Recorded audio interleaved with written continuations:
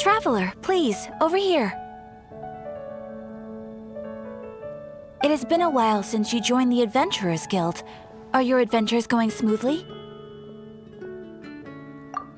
Is that so? Apart from your own skills, reliable teammates are also indispensable when adventuring. Another person to count on is always good after all. But recruiting such dependable companions is no easy matter, is it? Yep, and it's even harder to get a guide as good as Paimon. Ah, yes. I do have some information that may be of help to you. Let me consult our records. Ah, there it is. There's been a certain blonde stranger who arrived in Mondstadt lately, dressed in most unusual clothes. Blonde. Dresses all funny. It feels like Paimon's heard this one before. Wait! Do you mean... Does that stranger's face look anything like hers? Like the honorary knights? No, they couldn't look more different. This stranger is a very tall man, and even has an eye patch. Seriously? How does this have anything to do with Kaya? Eye patches can't prove that you're related anyway.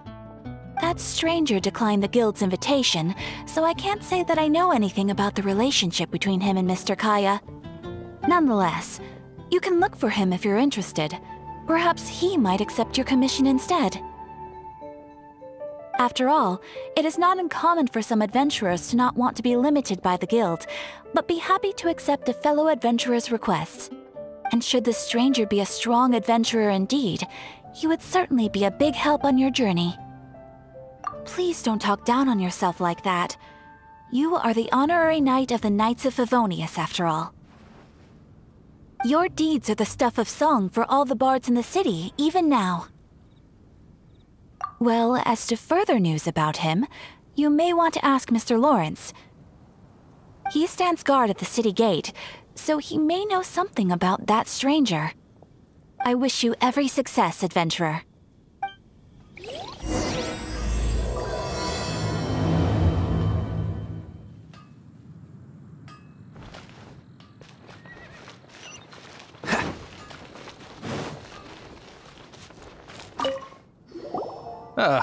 Honorary knight. Is something the matter? A stranger with an eye patch. Let me think. Oh yeah, I remember seeing someone like that. A blonde stranger dressed in unusual garb. He was wandering all over Mondstadt at first, which I found rather suspicious. So I decided to keep an eye on him for a while. I lost him pretty quickly. Still, I didn't think that this was such a huge matter that we needed our outrider to pursue him by air. As long as Master Jean is here, there's nothing to fear from some suspicious, unusual-looking person. That might be true, but if it were up to Jean, she'd take this way more seriously. That is true. But on the other hand, knowing that Master Jean may overreact to the situation is all the more reason to not tell her, no? Anyways, oh yeah, he was at Wagner's smithy for a while before I tried tailing him. He might have said something to Wagner. You should go ask him. Maybe he has more news about our stranger.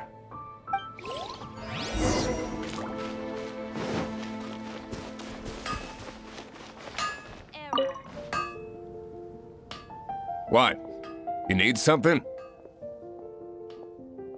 Yeah, I remember him. He showed up a few days ago asking to buy a bunch of forging materials. Can't say I've heard of any of the materials he mentioned, though. He then had a look at the weapons in my shop before leaving. I've heard that he can be found drinking at the Angel's Share. If the Knights or the Guild want to get hold of him, that's the only place to be. The Angel's Share? Well, Master Diluc probably has his eye on that stranger too, then. Anyway, let's go to the Angel's Share and have a look.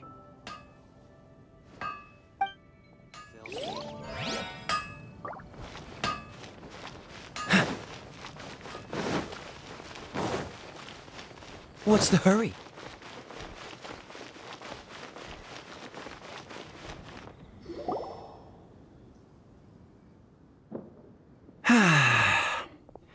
Shame I only get to listen in from the other side of the window and don't get— Say what? What's up? What's up? Recently, all the customers at the tavern have been debating the exact same topic. Who is the strongest fighter in Mondstadt? The strongest fighter? Must be someone who can floor a whole gang of hilly churls with just one punch. Then Paimon nominates you. But anyway, is there like a general agreement in the city on who it is, or? Expecting people to come to a swift and straightforward consensus in the City of Freedom is like expecting fisherman's toast to drop out of the sky. Everyone's got their own opinion, backed up by a unique set of cherry-picked information. But let's be honest, that's what makes the discussion so impassioned and entertaining. Mainstream opinion is polarized, with most people supporting one of two candidates. One is the Dandelion Knight, the other is the Dark Knight Hero. But let's go into the tavern and talk to the patrons. Maybe we'll pick up some juicy gossip. Oh, I do envy your life of leisure. But don't mind me, of course. I guess I'll just get back to work. I'll protect you. Come in, take a seat. We have a few specials today at Angel Share. Jules from Liyue. Come take a look.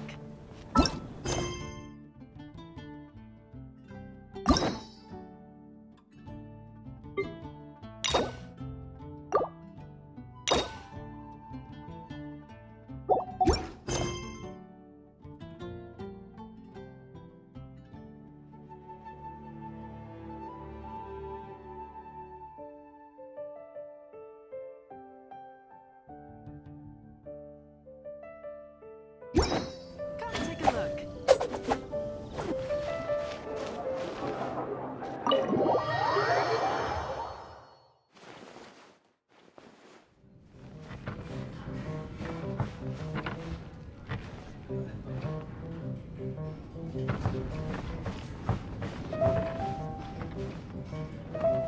What'll it be today?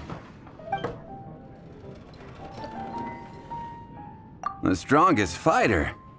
I don't pay much attention to that sort of thing. Paimon thought bartenders had some kind of special information sources. Exactly! That's what Paimon was getting at.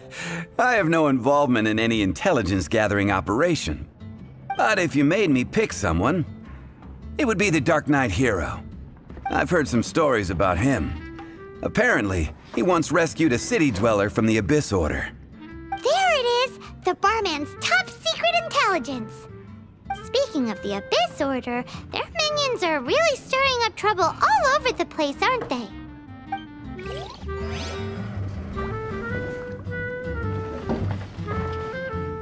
Hey, amigo. Do you want to hear my latest composition? I put my whole heart into it, and also my soul. How about it, amigo? Huh? The most macho in Mondstadt. She's a little girlie who wears red. That's right. I found this out one day about half a month ago, when I went up to the Stormbear Mountains looking for inspiration for my new song. Guess what happened? What happened? I witnessed the most powerful destructive force I have ever seen in my life. I'm telling you, it completely changed the whole landscape in that part of the mountains. Holy moly! I was hiding behind a bush and I saw this little girlie in red clothing running into the distance, leaving a trail of destruction in her wake. But I don't know if anyone will believe me. Now that you mention it, the idea of a tiny little girl wielding that much destructive power is a little far-fetched. You want to know what I think? I think she has a treasure nobody else knows about.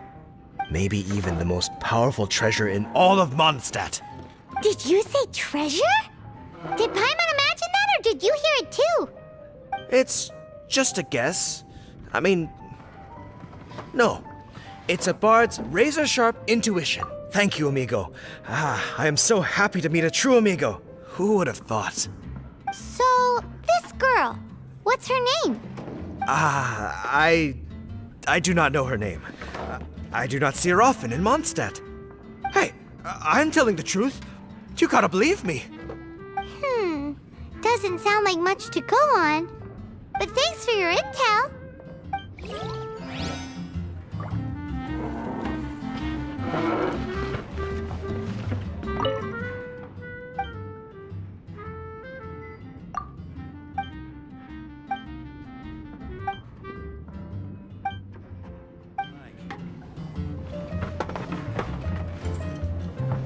Hi! Are you here to try Mondstadt's famous wine, too? The strongest fighter of them all? That would be Jean, obviously. Why? Grandmaster Jean is so strong. She can take out a ruin guard with just a few slashes of her sword. And she could wipe out the 3 hilly churl tribes at Dada Upa Gorge all by herself. Otherwise, we wouldn't have such a carefree existence with nothing to do. It's true that Jean makes people feel they're in safe hands. Meanwhile, this guy is drunk as a skunk. This wine is heavy. Hey, I'm doing some adventurers training. Alcohol tolerance training, to be precise. Want to join me?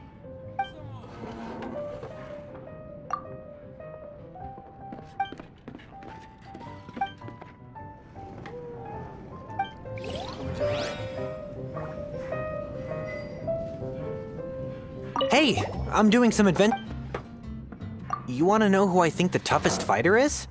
In my opinion, that would be the finest adventurer of them all, Stanley. Guildmaster Cyrus is up there with the toughest, too. But only Stanley can take on the bloodthirsty beasts of the Mare Javari. Bloodthirsty beasts of the Mare Javari? Sounds terrifying. Do you think you'd be scared if you were faced with one of those? Yeah! Bam! Wham! Pow! Patton was right about one thing.